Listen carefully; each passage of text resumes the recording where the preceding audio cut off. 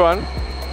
Conducting a QC checklist before use is utmost importance due to several key reasons. The primary reason for crane inspection is to prioritize safety. QCs are large, complex machineries capable of lifting and moving heavy loads. And any malfunction or failure, like object falling, leads to serious accidents, injuries, or even fatalities. Additionally, a thorough check allows for adjustments and calibration, optimizing performance and productivity. Prioritizing machine checks safeguards both operators and equipment, enhancing overall operational effectiveness.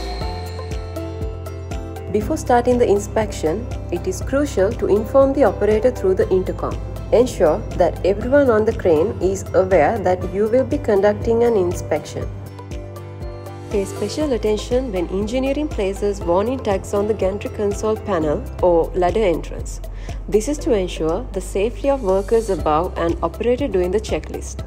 Unexpected movements can be done by technical staff working above. Take a walk around both the seaside and landside gantry areas, carefully checking for any potential gantry brake oil leakages and ensuring that wheel chocks have been properly placed on the brackets. Inspect the gantry buffer and gantry wheel guards for any signs of damage or wear. Thoroughly examine the travelling path for any obstructions, paying special attention to obstructions on HV cable reels and gantry rails. It is essential to check the tie-down pins with particular attention to the two safety pins. Numerous accidents have occurred when tie-down pins collided with the ground pits and other objects. This happens when the pin gradually moves downwards over time, causing the extended arm to strike the ground. Once the ground checks are completed, position safety cones on both sides of the truck lane to lower the spreader. Open the gantry console panel, turn on the control and proceed to lower the spreader.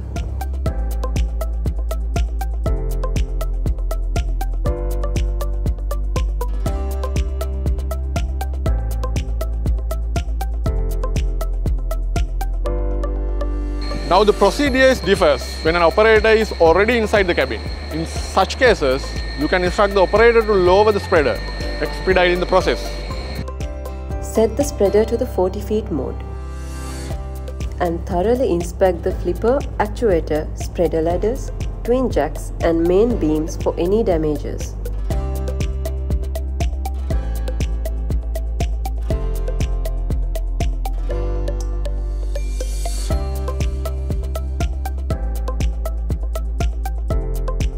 Pay special attention to the mounting bolts of the flipper and actuator. Additionally, focus on the gable end plates as they are prone to frequent collisions. It is crucial to check the availability and condition of safety pins on the spreader head block chain. Additionally, inspect the rope guards on the head block sheaves for any signs of damage. Thoroughly inspect the underside of the spreader with special attention to tie plates, TTDS sensors and tension rods for any signs of damage. Under no circumstances should you go underneath the spreader for inspection. Instead, you can approach closely and carefully observe the mentioned parts. Please remember to adhere this safety precaution. Upon completing the spreader inspection, proceed directly to the QC cabin.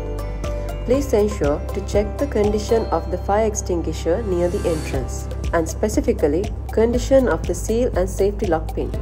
Close the gates securely and safely climb up the ladder, ensuring to always follow the 3-point contact rule. Elevator doors must be opened carefully.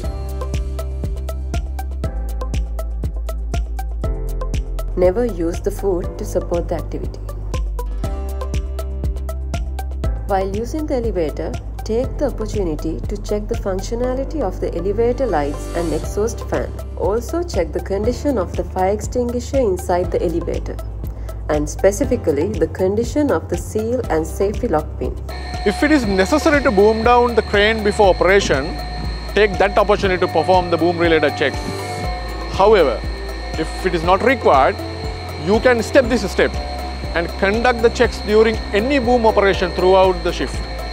However, it is mandatory to perform the check at least once during the shift. While walking towards the boom cabin, seize the opportunity to inspect the hoist ropes and trolley sheave condition. Look for any signs of overlapping or damages to the ropes.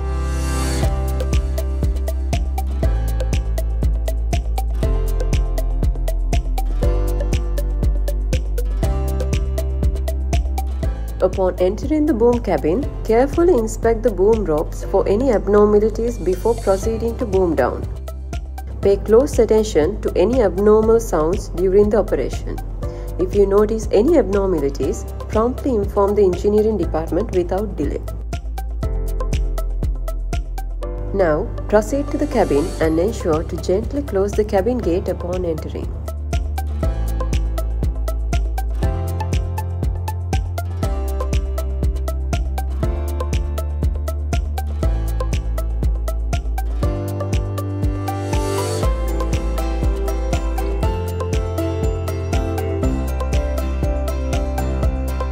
The first step is to adjust the seat height and backrest to your preferred position.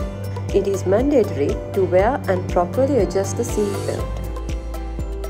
Utilize the lamp test option in the auxiliary panel to verify the functionality of all indications inside the cabin. This will ensure that each indicator is in working order. Before starting, check the human-machine interface, which is known as fault display, for any faults or errors.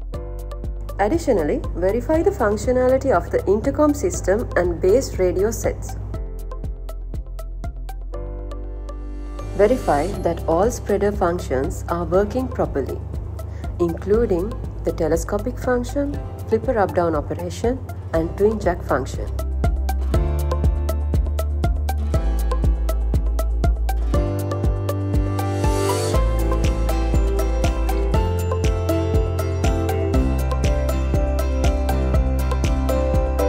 Checking the hoist height is very important. Hoist height, once the spreader lowered to the ground position, shall be kept within minus 0.1 to plus 0.1 meters. And the weight while carrying the empty spreader shall be within minus 1 to 1 ton. If there is any deviation, immediately inform engineering and correct the same.